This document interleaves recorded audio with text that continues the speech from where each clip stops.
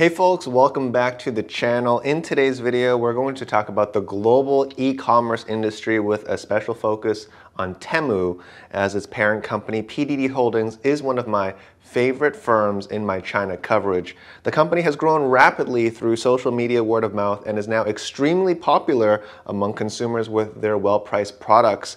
Given that they are now at the global stage with Amazon, AliExpress, TEMU has a lot of potential to actually help grow the industry size because of their unique approach towards customers' shopping experiences. I was asked by the TEMU team themselves to share objective analysis on e-commerce and talk about my findings with my viewers. The main differentiating factor about this model is that merchants don't have to bear the burden of various tasks such as marketing, packaging, shipping, and warehousing or more. Instead, they earn a fixed profit on each product sold, and this profit remains substantial when products are sold in large quantities. So will this model be a win-win? Let's continue to explore. Today's content will be very educational in nature. It's not so much investment focused, but much more so analysis and research focused. While TEMU is sponsoring my research efforts, they have allowed me to share my original findings. So thank you to TEMU for partnering with me today. For full disclosure, I have bought things from TEMU and I do enjoy their products very much. Now, before we get started, if you're interested in getting a copy of today's video research slides, just drop your email below and you'll automatically receive it. Make sure to like, subscribe, and turn on the bell, share the video, and let's begin. So in case you haven't noticed, TEMU's shopping platform has been on a meteoric rise in terms of popularity since they launched in September of 2022. TEMU has been averaging more than 30 million downloads per month in the second half of 2023. The chart is shown below. That type of growth is remarkable considering that they launched only in fall of 2022.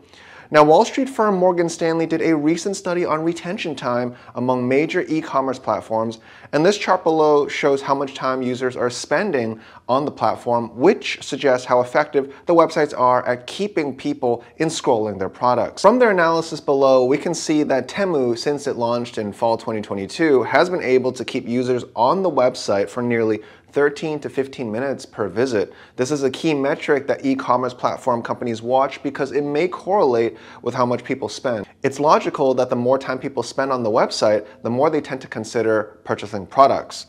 Now, let's talk about their unique model, which allows them to sell products at prices that are attractive to consumers at significant scale. To do so, we dissect the difference among the pure third-party model, the first-party model, and the fully entrusted model in e-commerce. So we'll dive deeper here. Now, the advantages and disadvantages that I'm about to share are purely my opinion. We'll start with the third-party model because that is the one that most consumers are familiar with. Companies such as Amazon, AliExpress, and eBay represent the third-party model, whereas popular retail stores such as Nike, H&M, and Gap uses the first-party model. TEMU, on the other hand, uses what we call a fully entrusted model, which we'll talk about afterwards. The third-party model in e-commerce means that the platform is essentially the host for sellers who are independent merchants of the platform itself. So, sellers have the ability to list their products at the prices that they set. In other words, the third-party model acts as a marketplace where the platform can host many third-party sellers' products to interested buyers. The way third-party platforms earn revenue is through listing fees, transaction fees, and ads. Some third-party platforms such as Amazon FBA help with logistics and fulfillment services, as well as setup mechanisms such as rating and review systems to maintain consumer trust. Now, the advantage of third-party models is that it allows the platform to provide a lot of selection for products, leading to a diverse marketplace. They're also very scalable as the inventory responsibility falls onto the seller and encourages competition to keep product quality high and prices to be competitive. Operational logistics represent a significant aspect in this regard, necessitating comprehensive compliance measures throughout the platform's operations. To illustrate, we can examine how Amazon and AliExpress each implement and navigate these logistical intricacies within their respective models. Amazon's third-party model, which is sometimes called Amazon Marketplace, is the foundation of its e-commerce strategy, where many different merchants can sell their products alongside the company's own branded products. Sellers face really strong competition from other third-party sellers to ensure that what they offer is distinguished and offered at a fair price. Amazon's strict policies on product quality and customer service often results in favor of the consumers who shop on the platform. Strengths of the platform include that Amazon has an established and large customer base with options to use fulfillment by Amazon to streamline logistics. Amazon also provides data, insights, and advertising tools to best help sellers reach their target audience. The drawback is that transaction fees can be quite high and the consumer loyalty typically goes to Amazon, the platform, rather than the third-party sellers themselves. For AliExpress, which also uses the third-party model, it has its own unique strengths and weaknesses. Its strengths include that they have a vast international consumer base, and there is also a very diverse product range with millions of products across a variety of categories. AliExpress is also often used as a way to find low-priced products, which could be attractive for consumers looking for deals for small businesses or for inventory to resell. A downside of AliExpress's model is that because the model requires each individual merchant to ship products by themselves, the shipping cost and inventory cost will be factored in to the product cost shouldered by customers. And this lag time means that its appeal may or may not be mass market with the typical consumer who may want products faster. AliExpress also has a potential language barrier on the platform as it is mostly designed with Chinese consumers in mind, and that means that the company may be leaving international e-commerce opportunities on the table. For the first-party model, it's a business model where the platform sells to you directly from their own inventory. These are direct brands such as Abercrombie & Fitch, Gap, and Nike. Now let's talk about TEMU's model, which we'll call the fully entrusted model. Here, merchants leverage the platform's infrastructure, user traffic, and market entry with a low requirement on the merchant's operational skill. All logistics, settlement, and after-sale services are handled by TEMU.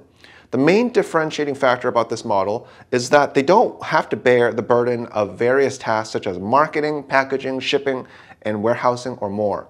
So let's keep discussing. Diverging from Amazon and other platforms, TEMU reduces shipping costs significantly for bulk orders, while simultaneously foregoing commissions and other fees typically associated with such platforms.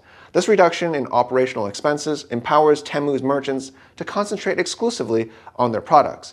In the customer's case, they also offer free shipping on most orders and compensate consumers for late deliveries. They also offer 90-day free return for all items, whereas Amazon has 30-day return for most items. So compared to traditional models, this emerging framework prioritizes flexibility, customization, and intelligent decision-making, leading to a significant reduction in waste and logistical inefficiencies.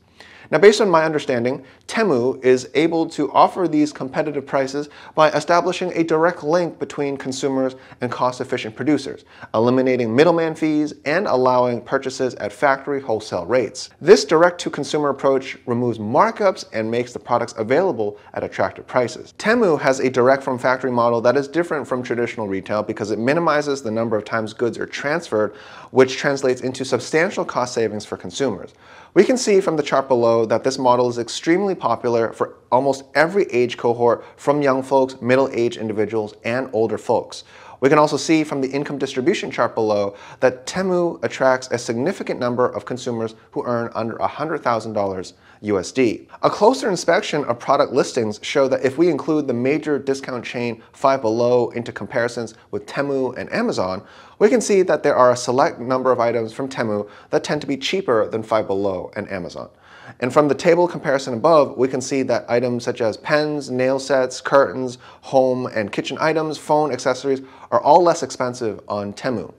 The e-commerce industry has undergone a very big shift in the past few years. Industry incumbents such as Walmart and Best Buy have leveraged their omnipresent channel where they combine both their stores and their online presence to leverage the in-store pickup concept. We can see that while delivery to a person's house is the preferred method, there's also a very big percentage of people who would prefer to pick up their items at the store. Now, the discount retail industry is seeing its landscape potentially expand, as we can see from the industry dynamics below. TEMU has reached up to 17% of the entire US discount retailing market share from 0% when it started in Boston in fall of 2022 by growing with word of mouth. Now, the advantage that TEMU has is that it is being financed by its parent company, PDD Holdings, which has a total of $21 billion of cash on its balance sheet.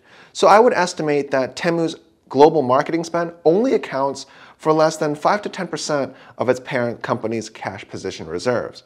So TEMU's ability to continue financing its marketing efforts are indeed sustainable as PDD Holdings' growth in China continues to be robust. From their latest quarter, PDD Holdings spent about $3.47 billion USD on operating expenses. So that means the liquidity to finance TEMU continues to be strong. The reason for TEMU's growing popularity is positive word of mouth, which has led to a virtuous cycle of marketing. Now going forward, TEMU is now setting its sights on opening up the potential for US and European sellers to participate on its platform as it expands its merchant list. And broadly speaking, the future of the e-commerce industry may include more social elements and integrate more product video review features so that it almost feels as if you've seen it in person, something that Amazon has been doing in their Amazon Influencer program. It's also possible that AI chatbots will show up more in a typical shopping experience, which may help to guide consumers to navigate what type of product that they're looking for more efficiently. These AI chatbots could potentially be used for upselling and cross-selling. Platforms may also integrate voice search in their sites as well, so that it makes the shopping experience easier. As online is now the preferred destination for many shoppers, 73% of shoppers think that they can get better deals online than they can in physical stores. Because people are more price sensitive due to the cost of living situation in the US, almost 80% of people do price comparisons online. With price being a primary factor for the majority of people, TEMU is competing specifically in this area while doing its best to balance price and quality. Since price, product quality, and speed of delivery are the most important factors that influence purchasing decisions, TEMU's focus in these areas has allowed them to build a strong reputation.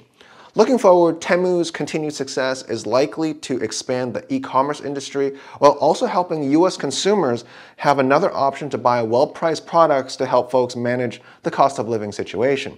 On long-time horizons, I'm bullish on the entire e-commerce industry. Any company that figures out how to leverage the power of an e-commerce first-party, third-party, or fully entrusted model will probably gain market share in their niche, and that will result in more investor dollars. TEMU's full hosting platform and ability to offer high-quality products at low prices will certainly be one of these companies that enjoys healthy growth while benefiting consumers in the years ahead. A win-win for everyone involved. Give this video a like if you enjoyed the research, subscribe, join my email list below. Thank you to TEMU for sponsoring our research efforts today on the future of e-commerce and for providing everyone with well-priced products to choose from. See you next time.